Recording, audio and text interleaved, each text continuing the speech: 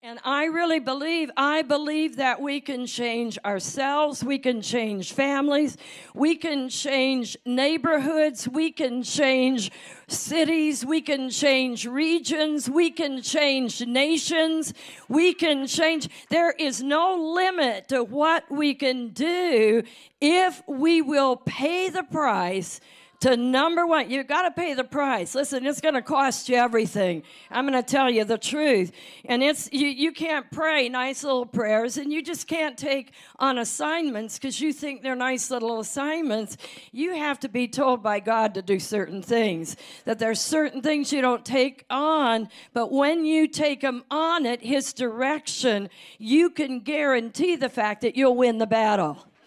I can tell you story after story of what we did, of things that we've done. Let me just give you a few so that you do know that I know what I'm talking about.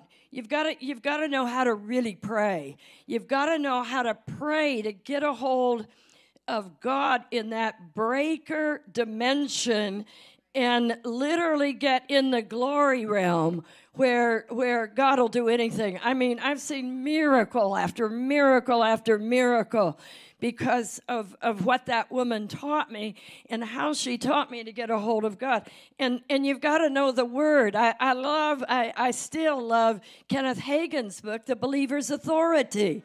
You know, in other words, what is our authority that Adam gave the authority to the devil, but you and I are called to enforce Christ's victory, you know, on the cross and the resurrection, and you and I have authority to take back everything the devil's stolen. Let me say that again, everything the devil's stolen. So you've got to know your authority. And I love that book, and you've got to understand prayer. You know, different people pray different ways, but I know what it takes for me. I remember, I don't know, it was about 8 years ago, maybe 10 years ago, and I was coming back from leading a prayer directive in the city of Detroit, and I got a call from one of the men in our congregation, and his wife they just gotten the news. She had the worst kind of leukemia you could have, and she was dying, and the doctors had just told him that her time was limited. And he said, "Can you come?" And I said, "Yes, I'll come." But as I sat there, the Lord said to me, "Don't let her die." He said, "Don't let her die." So I knew that I was going to have to follow the Lord and do what He told me to do to literally turn around her sickness and disease to where she was healthy again. I mean, she had the worst kind. It's the kind of leukemia that takes you out within a very short period of time. And we prayed 2 hours a week. It always ended up 2 hours. Not that we said we're going to pray 2 hours, but we knew we were done. Every time we prayed, the Lord said, "Okay, now go to the hospital, lay hands on him, and lay hands on her and tell her what she's supposed to do." The first time, it was wake up. And we'd always finish about 9:30 at night. I'd go to the hospital, lay my hands on her, and tell her to wake up. So she woke up and was able to get off the ventilator, off of all the stuff, you know what I'm talking about. So then she still hadn't gotten beyond that. So we prayed again. It happened to be 2 hours. And then at the end of 2 hours, God told me exactly what to do. I went to the hospital again. And this time I said, "You'll begin eating and drinking, and you'll begin moving about." I just said it over her body. So she started eating and drinking. Then and all that and moving about. Then she didn't get any further than that. So we prayed again the next week, and it ended up 2 hours. In that 2 hours, and then at the end, the Lord said, go to the hospital, tell her that she's to get up, walk around, and begin to get dressed every day, something like that. So I went back. I just laid my hands on her. I didn't spend time with her. I said, I'm here to give you a message. Do this. The authority is there to do it. You'll be able to do it. Guess what? She did it. And then, but they still wouldn't let her out of the hospital. So we prayed the next week. This is the fourth time. Fourth time, the Lord said, go and tell her when we finished praying. 2 hours again. Can you believe it? It was like we planned it, but we were finished. You know when you're finished praying something through, and we prayed it through, and he said, now go to her and tell her she's going to be released from the hospital tomorrow. We had no authority. We didn't know what the doctors were going to do. But I went and I laid my hands on her and I said, tomorrow you're going to get your release papers. She walked out of the hospital.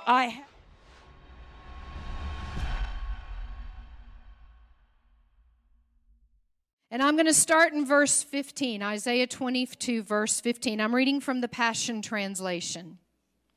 It says, this is what the Lord Yahweh, the commander of angel armies, has to say. Go to Shebna, the treasurer of the palace, and say to him, what right do you have to be here? Will and I are already giggling. And who gave you permission? And why do you chisel out a tomb for yourself here, carving out your royal burial place, a dwelling place in the rock? Watch out, O strong man.